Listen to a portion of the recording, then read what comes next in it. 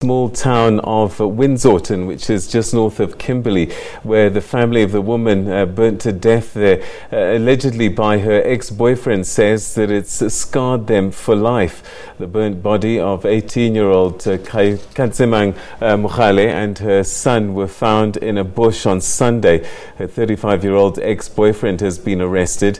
Sensitive viewers, please be warned that the following story does contain visuals that you might find disturbing.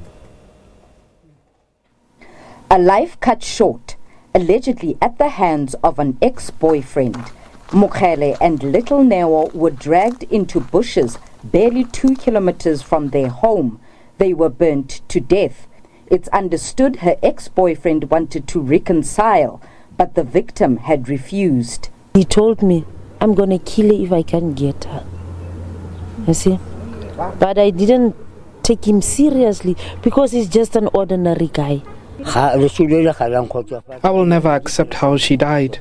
I will never be able to accept it. My child and grandchild died a horrible death. The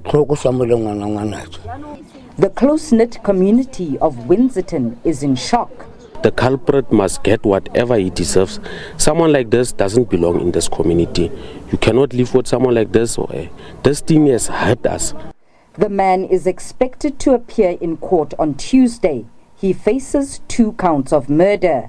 Neo Budumela, SABC News, Windsorton in the Northern Cape.